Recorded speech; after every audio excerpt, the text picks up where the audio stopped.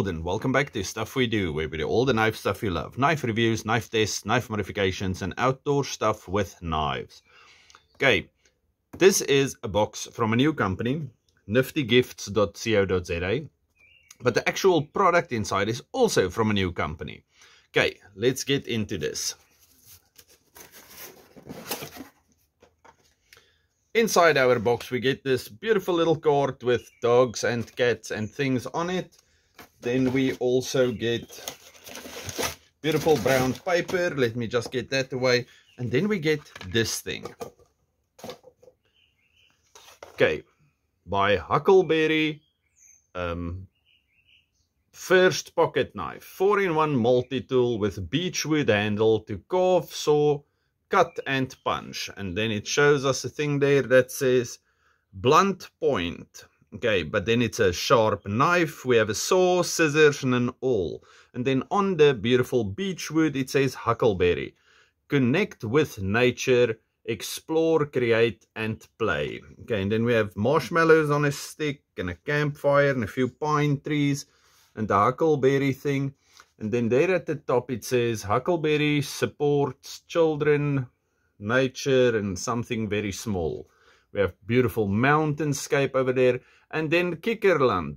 Okay, now Kikkerland or Kikkerland is, as far as I could remember, because I read this and yeah, that was a week or two ago, so I forgot again.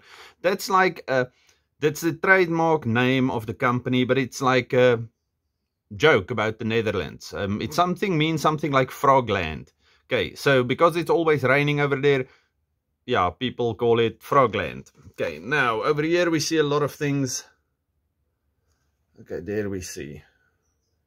Pocket knife is packaged with everything you need for outdoors. Beechwood handle with stainless steel 420, saw, all blah blah blah. And then all kinds of things. And then where's the stuff I wanted to show you? There's the something else. The wood is very well managed.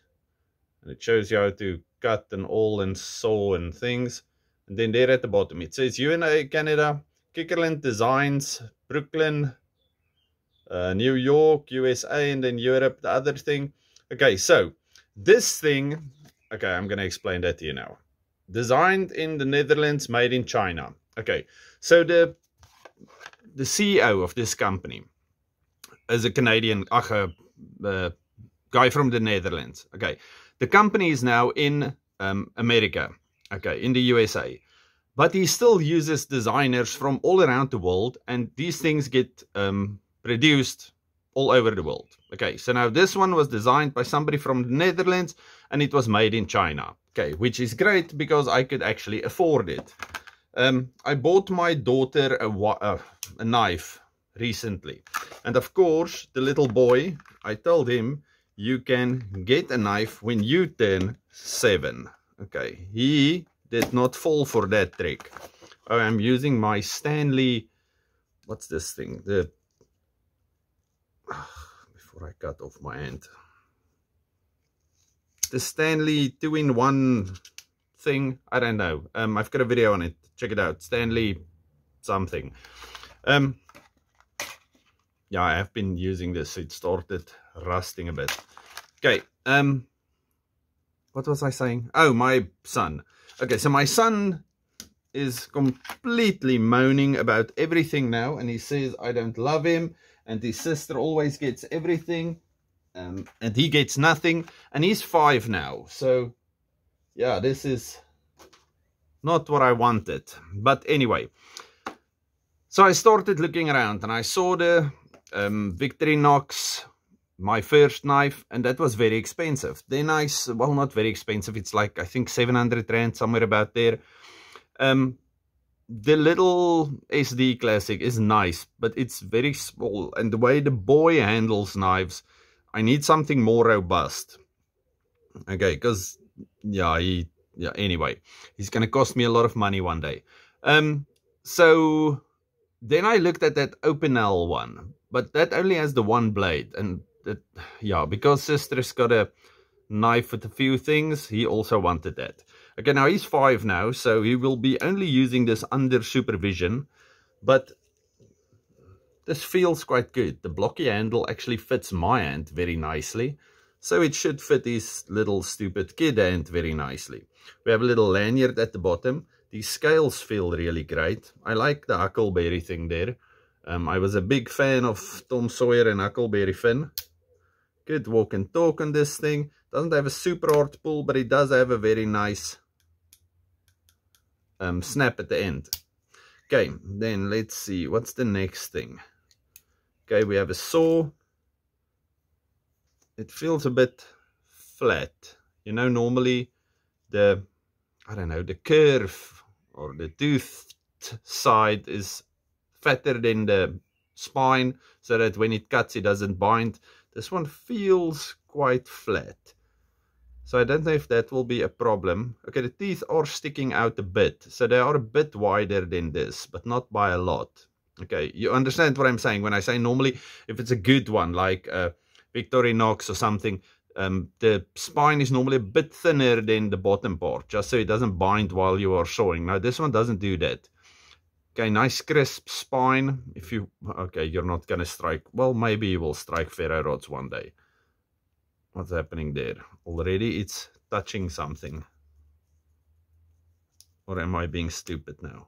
No, I'm not being stupid. It is touching. Okay, let's see. Bad Kikkerland. Am I doing something wrong? What can possibly still be in the way? Oh, the scissors. Okay, so we will have to see what's going on there.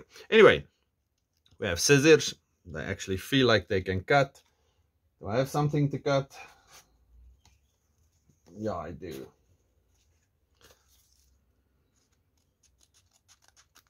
Perfect. Okay, so the little scissors work very nicely. Now let's see if they will close. Oh, they close nicely. Stupid saw. So you will have to open the scissors every time you want to close the saw. Okay, that's bad. I will see if I can do something to just bend it slightly. Okay, and then let's check the awl. The awl is fine. It clicks nicely. Not too hard to open. But this saw thing is bothering me a lot now. Ah, that's bad. Okay, so whenever you want to close the saw, wait, let's just quickly see.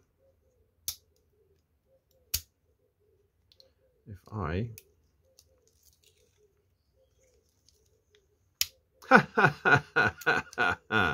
okay, so you just have to give it some love for it to work. You see, my father my father always said, with enough violence you can fix anything or break anything. Okay, let's just see if this blade is still opening and closing nicely. Yes, it is. Okay, I think maybe you can just tap it slightly if you think you need to open or close it, but for now this seems to be sharp again. Ah, I hate you so much, Kikkerland. Okay, so when you want to buy one of these, please just make sure you either I'll pin it and show you later, but yeah, it definitely has to move over a bit. Okay, so a bit more force and then it will be fine, but it feels fantastic and it looks nice. And for the price, okay, let's do this again. For the price, this thing was 250 rand. 250 rand, that's slightly over $10, $11, $12 max. Okay, so it's not a lot of money. For 420 stainless, this stuff, the whole idea about helping kids across the world. I don't see any gapping or any, oh wait, there's a bit of a gap. Okay, so maybe I just need to give it a tappy tap to fix that. And then we should hopefully be fine with our saw dilemma. But I'm pretty sure this blade is going to see a lot more action. Okay, they say it's dull at the point, but it's definitely sharp over there. And it feels quite sharp. Let me just quickly see.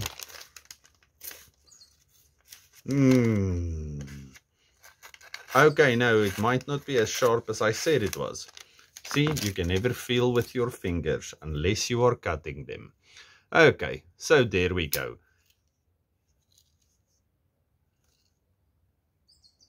Huckleberry, designed in the Netherlands, made in China. First knife, which I will have to go beat with hammer now. All of you, stay safe, happy, have a good one. Goodbye. Okay, before you go away all despondent, I quickly gave this a little tap. You cannot even see the marks. I used a little cloth thingy. You can see this one actually moved in a bit. And now it seems like all my problems have gone away. So I am feeling extremely happy that my little Huckleberry is... Huckleberry, focus! That my little Huckleberry is working now. Goodbye.